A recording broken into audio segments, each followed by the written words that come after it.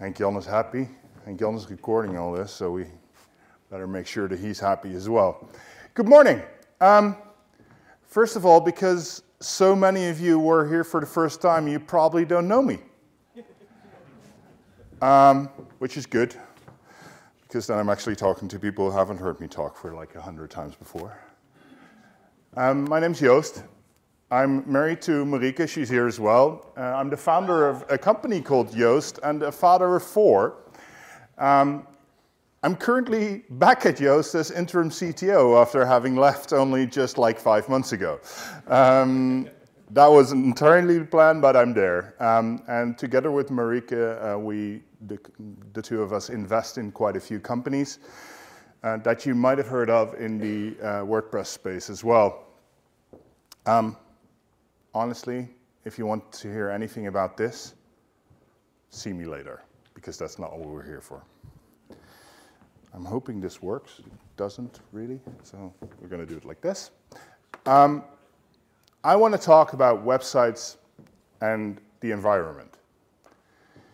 And all of you might be thinking, what's the link between that? How does my website have a negative impact on the environment? Because honestly, it does. And most of you probably don't realize how much of a negative impact it actually has. Websites are hosted by large or small hosting companies. One of the largest hosting companies in the world was actually kind enough to buy Joost last year. But these are huge corporations that have lots and lots and lots of servers. If you're Dutch, you might have followed along in the recent discussions about data centers that we have in several places in the Netherlands. All of these data centers use tons and tons of electricity. And the question is, why are they using all that electricity? Is your site using that much electricity as well? Well, it is. Electricity usage for your website is caused by people visiting your website and your website generating those pages. So you have a WordPress site, I assume. I think that's why all of you are here. And that WordPress site generates a page when someone visits it, and then that data has to be sent across the internet to your computer, and it needs to be rendered there, etc. All of that takes electricity. The question is, how much of this can you actually control? What can you do about making your site less impactful? I'm going to use an example. This is actually my father-in-law, who has a very nice, very simple website. I built this for him. It's based on WordPress. It's very tiny. All the pages it has, you can see in the menu right there. And this front page consists of 4 files. It's 2 images, the HTML of the page itself. The CSS for the page itself is actually in the HTML, so it's all one file, and it has a favicon. So remember that, 4 files. This page doesn't get a whole lot of visitors. My father-in-law is retired. There's really no reason for him to have a whole lot of visitors to his website other than the great articles he wrote, which you really should check out. But he had 160 page views in the last 30 days. I took this 2 days ago, so it might not be exactly true, but you get the gist. 160 page views. Let's consider that we had 4 files per page view. That should be 640 hits to his web server in the last 30 days. Now I'll let you take a guess how many hits that website really got in the last 30 days. Do you think it's more or less? More. How much more? 5 times more? 50, 100? Let's see. In the last 30 days, this website had 608,000 hits. 608,000 hits. That is approximately 950 times more than was needed for the actual visitors to those pages. I can tell you from having looked at many, many, many websites that this is not uncommon. This happens everywhere. And why is this a problem? I'll show you the math later on in my presentation about how much CO2 this is, but this means that the impact of this website is hugely made bigger by things that are not visitors, not normal users. So what is happening here is bots. Search engine bots, search engine optimization tool bots, lots and lots of hackers crawling the web to find stuff, etc. Entire data centers are wasted on stuff like this. This should be a very, very small website with very negligible impact. And instead, it is serving tons and tons and tons of pages. It's important to note that this website did not change in the last 30 days. It didn't send any notification to any other system out there that it needed to be crawled. It didn't send any change message to Google. It has all the things it needs to tell people to actually properly say, hey, this page hasn't changed. It's run on Cloudflare. It fully supports what we call HTTP 304. If you're not technically inclined, you can fully forget that. But if you are, it means that we can send not modified headers. It does everything right. And still, it gets a ton of hits. So this is me seeing that happen and going absolutely batshit crazy. Because think about it, this is a very small site. On larger sites, the impact of this happening is much bigger. And of course, search engines need to crawl the web. They need to build up their indexes. As the founder of Joost, I have done my fair bit of SEO. I understand that search engines are actually very useful tools and that we use them to drive a lot of traffic to a lot of websites in the world. So that's not necessarily a problem. But we all use Google, and we might use Bing, and someone somewhere else might use Yandex or Baidu. But does this Dutch website need to be spidered by Baidu? By Yandex? Search engines targeted at other languages and people that will probably not read it in Dutch? I don't know. One of the biggest users of this website is Ahrefs. Ahrefs is a SEO tool turned search engine, and they spider a lot. So much, and I'm thinking, who's paying for all that? Because it's costing them money too. But all of these tools are spidering and spidering and spidering, and that just causes a lot of traffic. But even if we say, hey, there's 10 major search engines and maybe 20 major SEO tools and some other things, we get to 60 tools. How is it possible that we get to 950 times the amount of hits? Where does that problem get created? And it turns out that it's actually a compound problem. Those search engines and tools crawl too often, and we should talk to them about that. But the other problem is that hackers are consistently going around the web trying to figure out what is broken on your site so that they can hack into your site.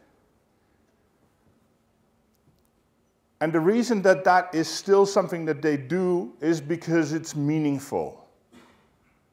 It's because they actually do find lots of sites that are broken that they can hack into. So if we get better at security, that becomes less meaningful and they'll do it less, you'd assume. But the one I want to focus on now is that sites have way more URLs than you think. Because you'd think for an average site, 5 pages, 30 blog posts. Maybe a homepage added, no, in total 35, 40 URLs for that website, right? In reality, in WordPress, this is much more likely. You've created 30 blog posts, you've added some tags to it, not realizing that every tag that you create creates a new archive page in WordPress and therefore creates a new URL to crawl for all those tools. You've created some category pages. You automatically, if you don't disable them with a tool, and WordPress core doesn't allow you to, so you need a plugin to do that, you automatically have date pages. You automatically have author archives. So instead of 35 URLs to crawl, you have way more URLs to crawl already. And this is only the stuff that you could actually click to in your browser.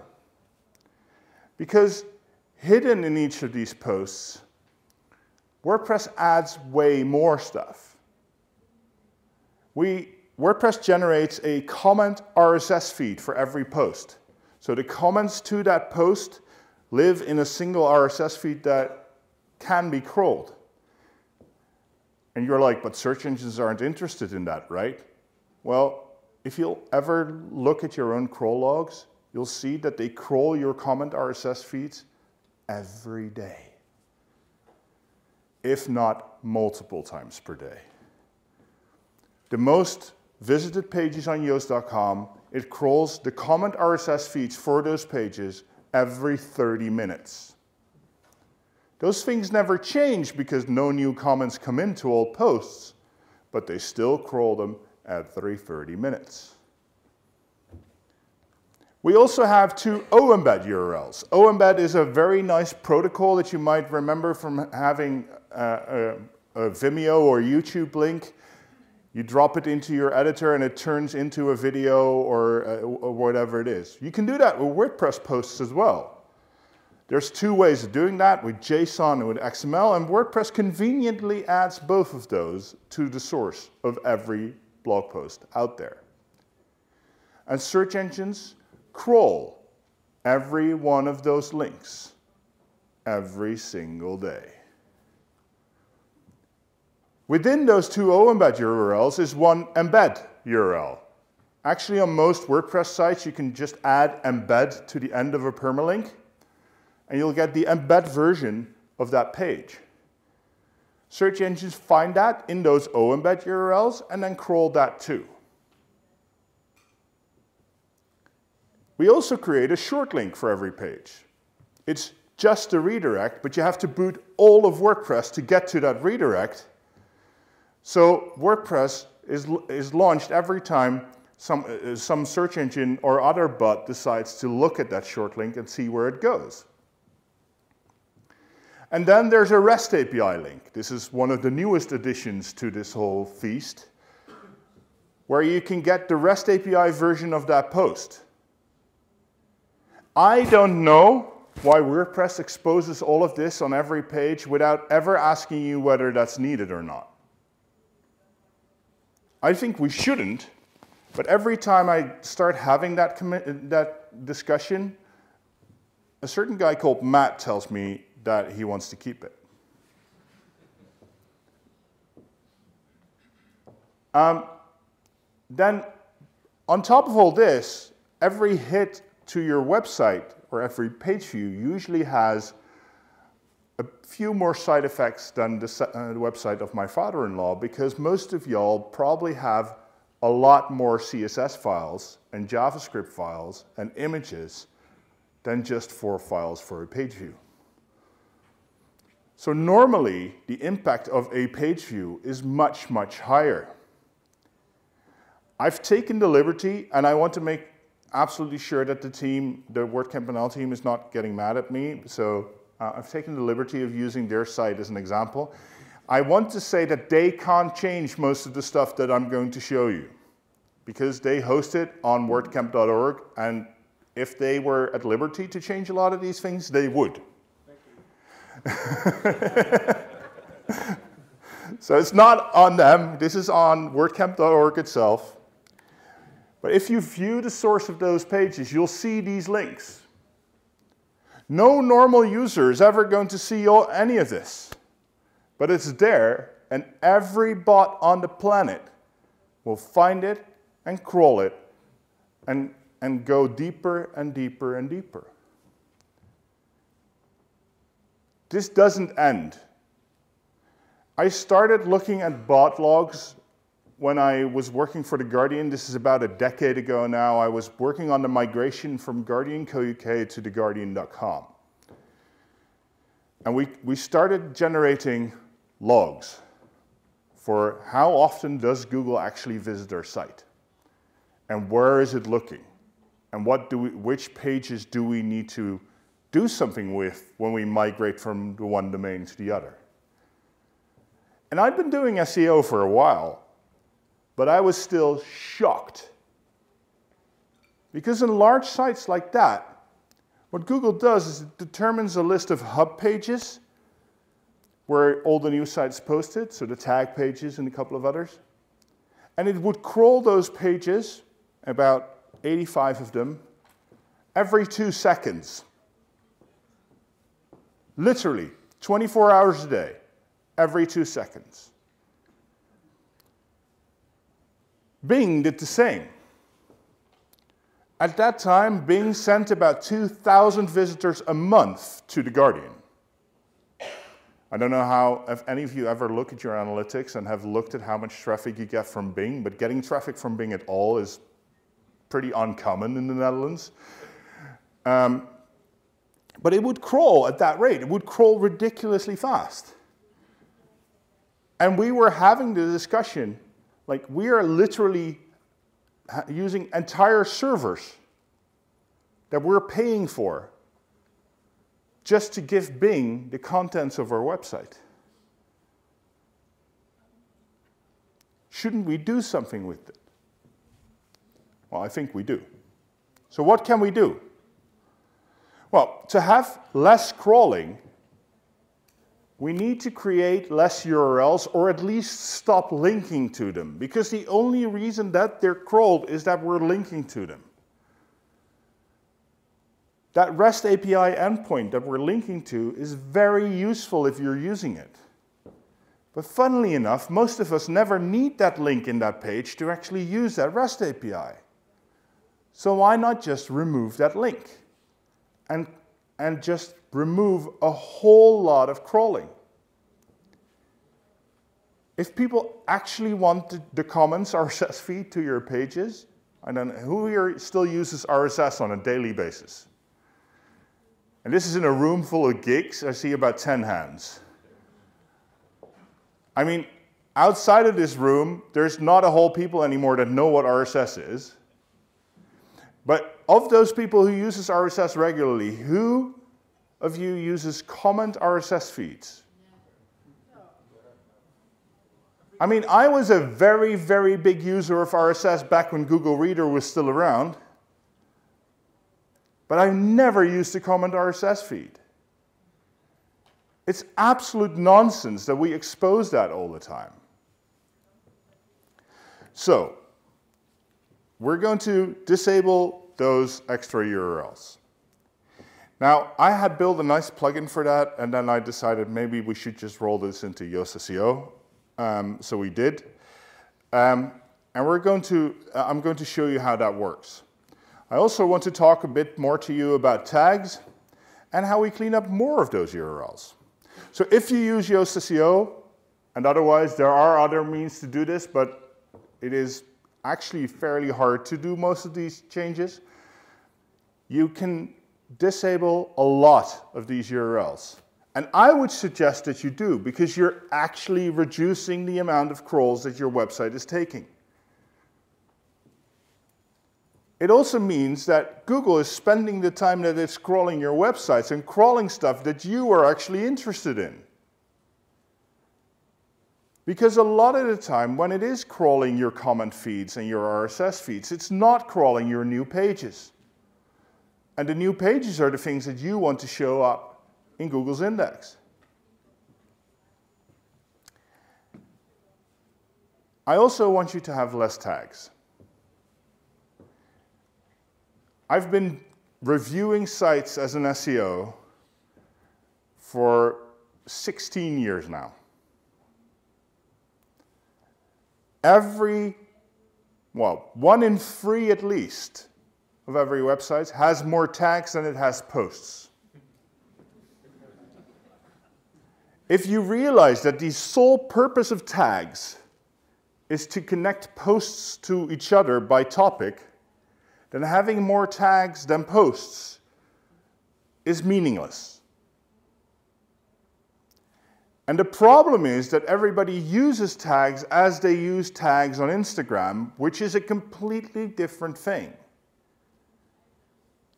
Because on Instagram, you're connecting your posts to a much wider array of posts on that tag. Here, you're just solely doing it within your site. So please, clean up your tags. And while you're at it, clean up your categories too.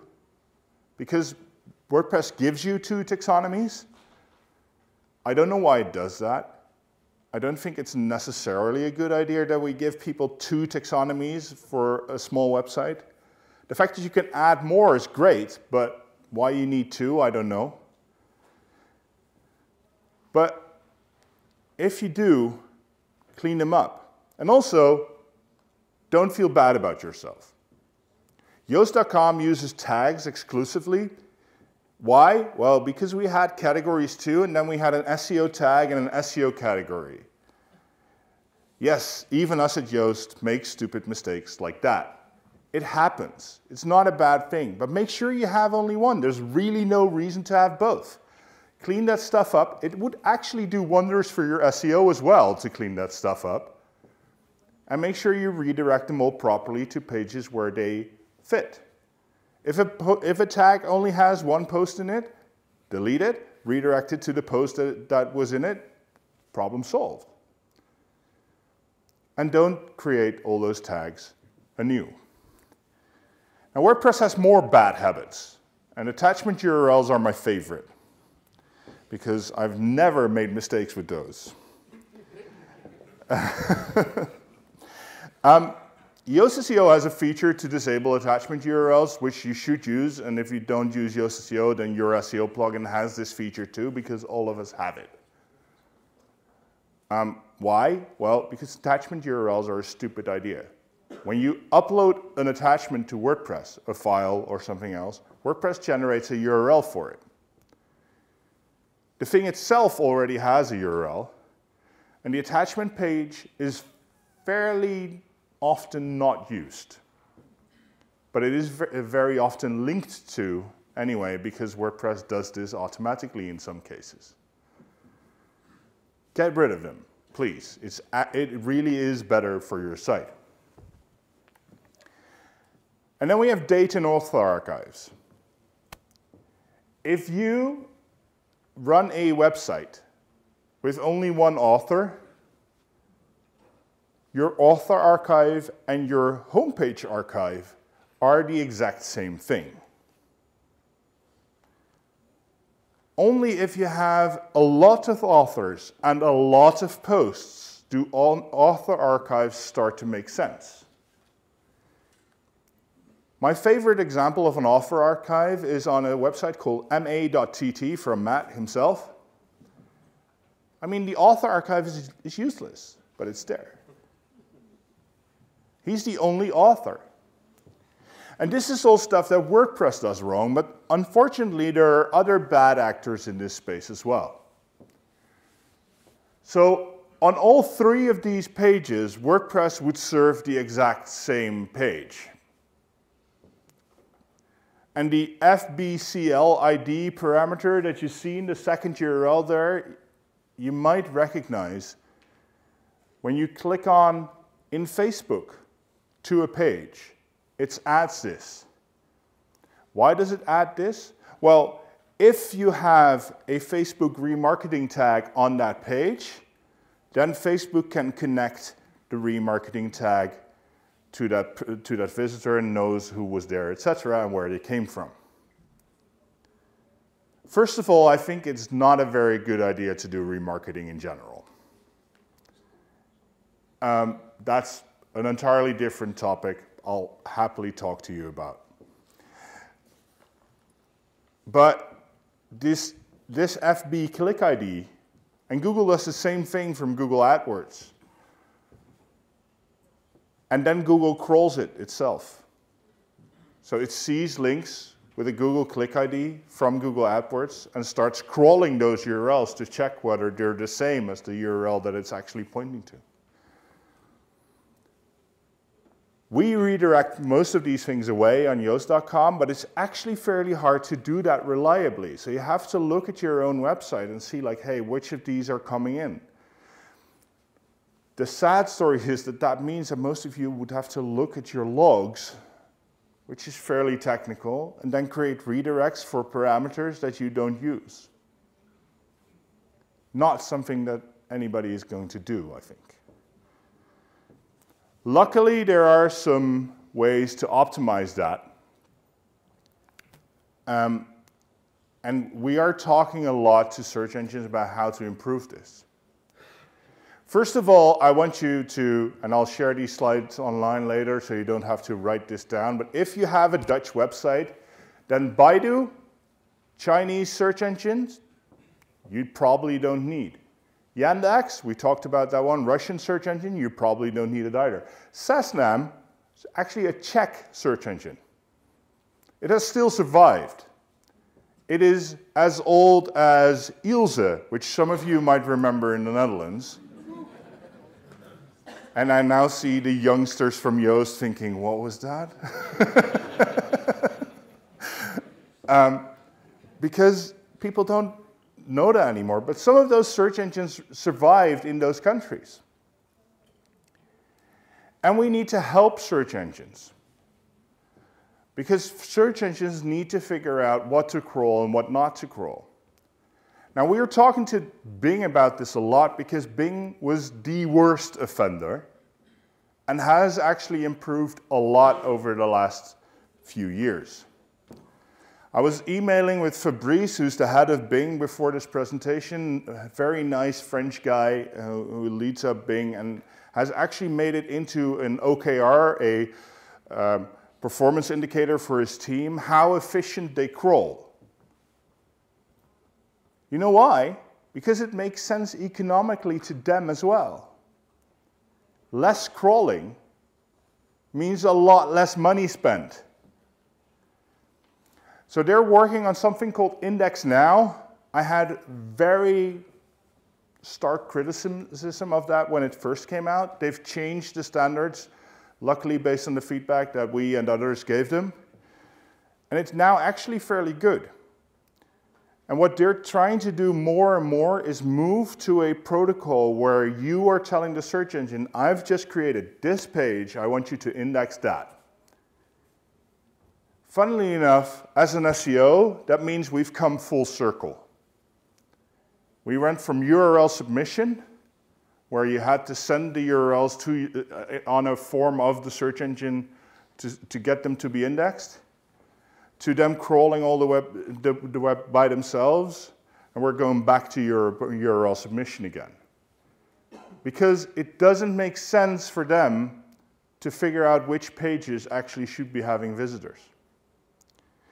Now, another thing that's very important for that, especially for the search engines that actually support it, everyone but Google, is last modified in XML sitemaps. We've been doing that in Joost SEO for forever, but WordPress core is now once again working on getting last modified into the XML sitemaps for WordPress core, which is very important. Because then what a search engine can do is it can grab the XML sitemap from your site, see which pages changed, and then only crawl those. It's simple, you'd think, but Google keeps on saying that last modified is not stable enough and too often goes wrong for them to actually trust the signal. So they just rather keep on crawling everything. I hope that changes at some point. Now, I'm going to make a slightly big jump, but maybe not as well. I'll show you later why. I've been mentioning before that the WordCamp NL website has a lot of CSS and JavaScript, etc., and that doesn't make it necessarily faster. And I want you all to build faster websites. Why not? And why? Well, not just because the user likes it and because Google likes it, but because faster websites use less CO2. It won't save you crawls. In fact, for a lot of search engines, if your website starts responding faster and being faster, they will maybe even crawl your website a bit more. Because they just assign a number of crawls to your site. They have a bucket of pebbles, and they take one out every time that they crawl your site. So they might not necessarily crawl that much less. But the difference is staggering. Remember those 608,000 hits that my father-in-law's website had in the last 30 days? This is a purely hypothetical number. I'm afraid it would actually be higher for the WordCamp NL site. But if the WordCamp NL site had those 608,000 hits, over a year it would produce 3,000 kilograms of CO2.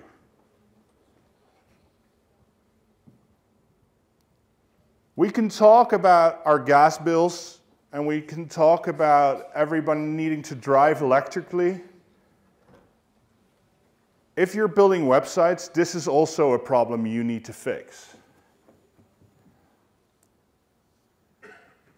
That's a lot of cups of tea, and I don't even drink tea. That's 141 trees for one website. And if you're thinking that's weird, well, look at how many data centers we have and where they place those data centers. We have a couple of very big ones in the Netherlands, in Groningen, next to the energy sources.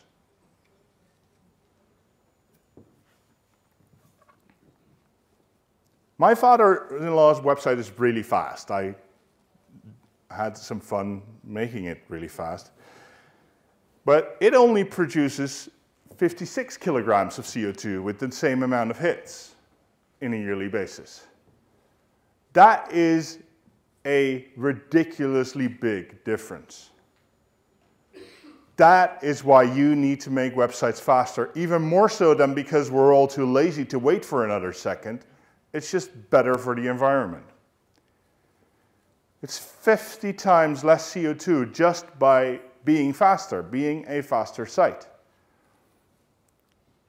Now, what if we optimize crawling? I've shown you some things that you can do yourself, and we are continuously talking to the search engines about it. But if we would optimize crawling for real, and we would still give all those bots a fairly big allowance of crawling our site. So instead of the 640 hits per month we'd get based on the page views, we'd allow double of that. I think that's generous. I think it's ridiculous that we'd need anything more. It would use 0.12 kilograms of CO2 on a yearly basis. We can actually change this together. We can make the whole web use a lot less energy. And we should. It's over 25,000 times less CO2 than what would happen if we kept on going like we did, and we used designs like the WordCamp NL site with all of everything it has, which is much more common, by the way, than what the site of my father-in-law is. So, I'm coming to the end of my presentation, and I'm going to ask you, what are you still doing here? I want you to talk about this, think about this. Start blocking bots that you don't need. Create less URLs. And complain to people crawling you excessively. Preferably on Twitter and other places where everybody can see it and they care. Because if I, on my own, can shame Bing into actually crawling better, then you can help me do that, and we can do a whole lot more. I really think that we can make this more, well, better for the environment, better for ourselves. And the funny thing is that in the end, this should actually bring down the cost of hosting. Because right now, you are paying hosting for those 608,000 hits. Because that's what those hosts are serving. And if you have larger websites, and you look at these stats, you'll find that a lot of your servers are running only for bots. So you can save your own bill as well. With that, thank you.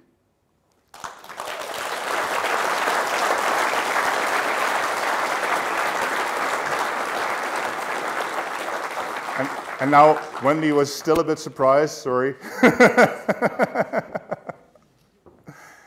We do have time for questions. I think for a lot, actually. Questions. Are there any questions in the room? No one? You're also... What hashtag can we use to use it? That's a good question. I should have thought about the marketing of this better.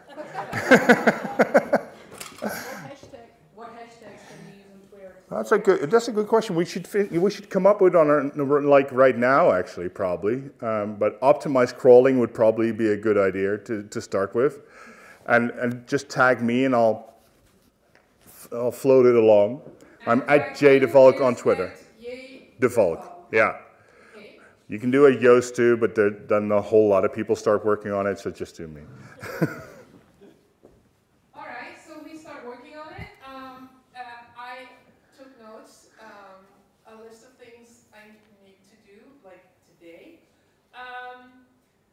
And so, with the crawling and the URLs, what would be your suggestion to do first on my normal?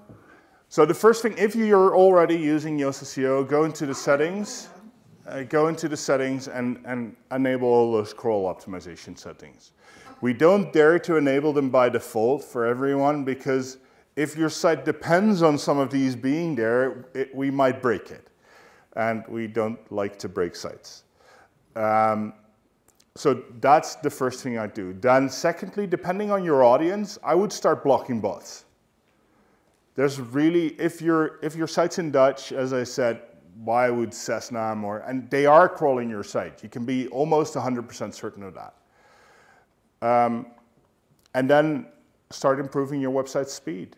In the end, the combination of those is what makes a really big difference. And it's also,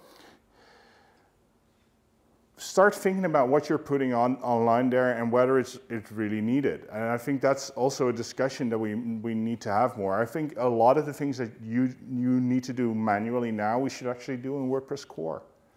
So is there anything we can do to help get that going? Well, keep talking about it, keep asking about it. Ask the WordPress core team, which most of them will want to do this. There's a question over there. You aren't going to get a mic, so please stand up. I don't think this one is on yet. Is it on? It is. It sounds on. Okay. Good. Hi, thank you for sharing your message. I think it's important to spread this around. I sense some minimalism in here, and that's sometimes strange for me for hearing from a SEO or a marketing person, I don't know. Less is more is something I'm hearing. Did you have a change of heart sometime? I mean, this is me assuming. No, really. What did change for you? So I honestly, funnily enough, the things that you're doing to optimize for the environment here are entirely good for your SEO. And most of the time your SEO benefits thinking about, hey, what needs to be online and what doesn't need to be online and which message do I want to sell very well. So no, I didn't have a change of heart at all. In fact, I've been talking about this topic, I think, for a decade now. It's just that the time seems right for all of us to actually start doing a bit more about this. It's been a problem for quite a while. And it's also, the search engines have invested a whole lot into making better algorithms to search and in understanding what's on the page, etc. But they're basically crawling in the same way as they were 20 years ago. So it's time for, well, some more improvement in that area from their side. And it's also time that we, as the world, start thinking about what do we want to allow. Do we think it's okay that, well, you could go home now and start a crawler and just crawl the entire web? And do we think that that is a good idea, that everybody can just do that? Or should we have some rules around that? Should it be a bit more opt-in instead of opt-out? And there's a whole lot of discussions that should be had around this, and I'm not going to answer all those questions today because I can't. But I think it is something that that society is ready to talk about now. And we have all these discussions about data centers, but nobody ever talks about this. And the reason that those data centers are there is mostly because of this. Google's data centers are, for the vast majority of things, doing this and sending out YouTube movies. That's what they do. Thank you. Thank you.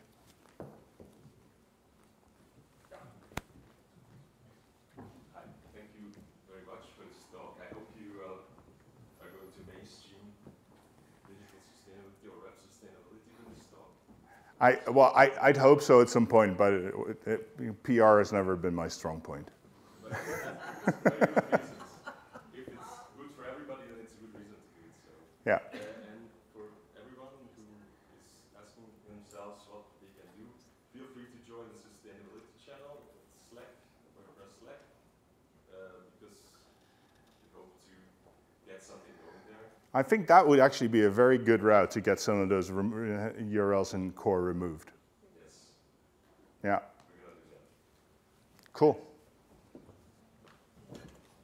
So for my question, there's a technical question first.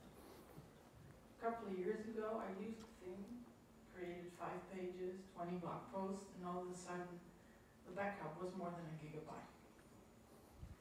And it turned out that this team, I'm not going to shame and name it, cuts every image that you use into 18 different formats in case you maybe need them. Does it mean, does WordPress create a link to each and every of that image? Yeah. So I think that maybe we should also check our theme creators that we buy themes from to see if that's what they're doing. So what? To change these settings. Yeah. So what WordPress does, you can register it in image size, and if you register it, then every image you upload will be changed into that image size as well. There's no, there's on or off. There's no in between, like saying, hey, I only need these for these types of images, or I only. There are very good solutions for fixing this. So far, Matt is blocking all of them. He has literally just this week canceled WebP, which would have been a great improvement to come into 6.1. or by default for everyone. So, but there are good solutions for this, and so far they're being blocked because that would hamper some people in what they're doing. I don't agree. That might be clear. But yeah, no, you're right. If you go into your theme and you see a lot of image sizes, that's not a good idea because your server will... Well, every upload you do takes longer because what it does on your upload is it changes to... It literally makes a version of that image in all of the different sizes that you need. And you don't need them. And you know that, but your theme doesn't know because it's a stupid little thing. Then I have another question, because I found plugins that can search for image sizes or images that you never used in your pages actually. Is that a good idea, just to run those, or do the links stay behind? The links stay behind. I don't know whether that's necessarily a problem. I mean, if it's a stock image that you no longer have in your website that someone can't reach anymore, that probably doesn't really make that much of a difference. My opinion is that we should change more of these things for users and not have users change them. I agree with that 100%. Because it's just too hard. So we should just make this better in core, or whatever editor it is you want to use. So there is one more question at the back. And Sabine here up front. So, I love fast sites. However, I'm still wondering, like,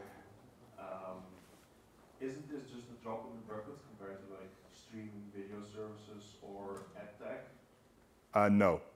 I actually think that you'd be shocked to see how much traffic this is.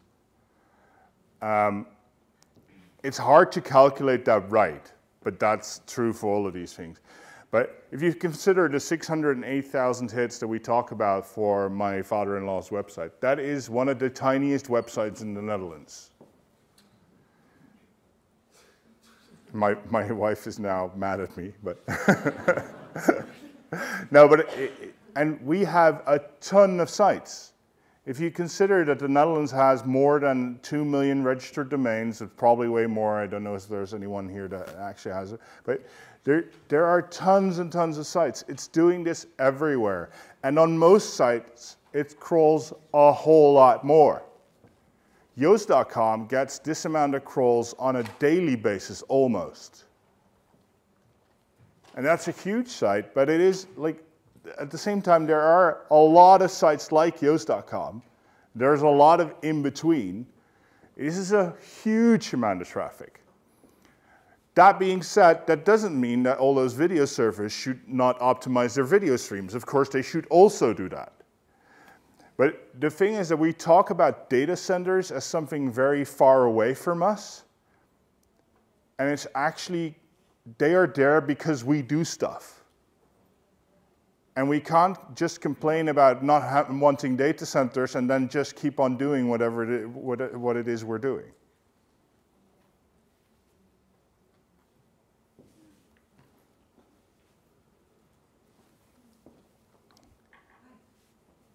My question is, in an ideal world, which role would hosting companies play in spreading this message?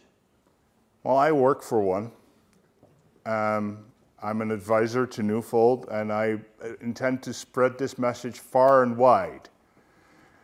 We host millions of WordPress sites, and just sites in general. If hosting companies together can fix this, that would be ideal, but it means us talking to search engines. And luckily, we're now getting to the point where I can talk to some of them, and they are being open to the idea of improving this. But it's also very hard for them to build something that they can actually spread across the web. Google is involved with WordPress because in WordPress they can optimize these things, and then they can change it for 30% or so of what they're crawling on a daily basis. There's more sites that run on WordPress, but they don't update. So if they don't update, then Google doesn't get the benefit either. So yes, we should talk about this. Hosts should come together and talk about this with those search engines more, and everybody should talk about this more, and also to their customers. Hosts should be helping their customers making faster websites, because that helps as well. And maybe hosts should start help their customers build robots.txt files and just block stuff. And I'm getting very, very close to going from opt-in to opt-out to opt-in, just blocking all bots in robots.txt by default and allowing the search engines that we want to crawl our site. But that is, to do that in Joost SEO would be political, to say the least. So we're not there yet. All right, thank you so much. I think that's it for the questions. Thank you so much for your talk. I'm coming up on stage with you.